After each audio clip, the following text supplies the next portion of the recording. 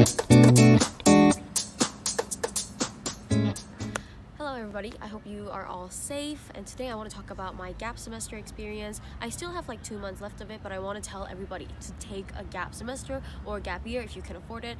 First of all, if you take a gap semester, you get to do the things that you want to do. For me, I got to learn Spanish in an environment that's not stressful. I took Spanish courses, and because Spanish courses are general courses and not major courses, they always get pushed back, and I always have to cram for it during the midterms and finals, because my major classes I can literally get an F, but my Spanish courses, even though I suck, I can still get like a B+, because I'm not that bad at memorizing words, but it always got pushed back, and that's no way to learn a good language.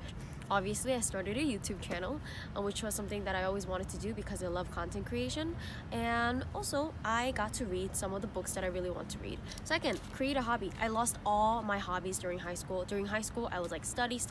Every activity that I did was centered around college applications, which is really unhealthy. I read all kinds of books, but they were all about political science, and nothing was about anything related to the books that I wanted to read. And I think it's sad if you don't have a hobby. I think because I didn't have a hobby, all I did during my free time was like watch YouTube videos, which helped me create content, but it's not a really good hobby. I think it's really important to prevent a burnout. A burnout is like when you are furiously doing so many things that you suddenly feel like burnt out, like a very tiny candle or something, and you have like very little energy to do more. So that explanation sucked, so I'm going to explain what a burnout is. According to a site called Very Well Mind, burnout is a reaction to prolonged or chronic job stress and is characterized by 3 main dimensions: exhaustion, cynicism, and feelings of reduced professional ability. And I think a lot of students experience this. A lot of people are stressed because of grades, what to do in the future, financial problems, etc. And yeah, I think a gap semester really prevents a burnout. I also want to point out that a prolonged burnout can have serious mental and physical effects on your body. And if you're having a burnout, please relax and try to get some help, because I don't want anybody to experience a burnout and feel like their health is in danger.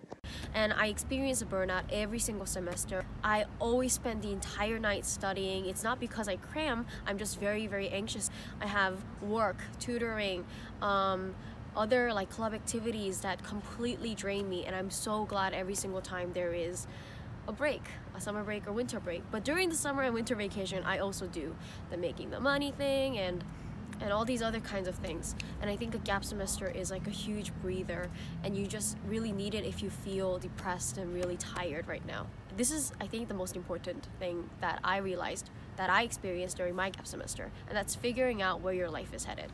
When you're just studying, you choose your courses and then you just take them and you try your best to get good grades. You're really busy and your mind is just completely focused on courses and the stuff that you're currently doing, and a lot of the goals that you have set up probably maybe are not long-term goals. They are more goals that you have bandwagon on other people's dreams. A lot of friends around me who have like zero interest in finance all want to do something around finance, and I almost bandwagon too, because it's actually a really good career choice. I just didn't think that was my dream, and it was really hard to find out what I was good at, what I really wanted to do, how I will be able to do it. And a gap semester is a really good time to plan your big future and think about what you really want to do after graduation. Lastly, I think a gap semester is a really good time to see what's going on in the world.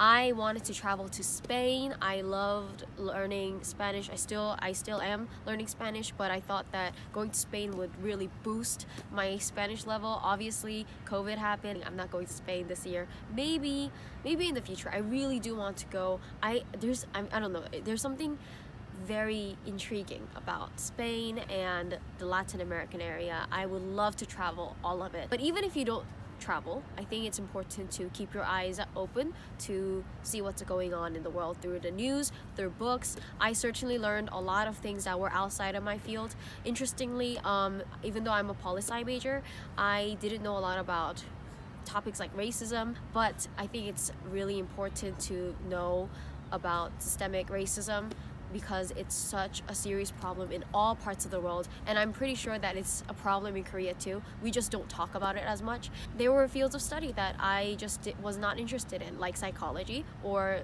the natural sciences, but I got to learn a lot about them through reading books. Lastly, save up.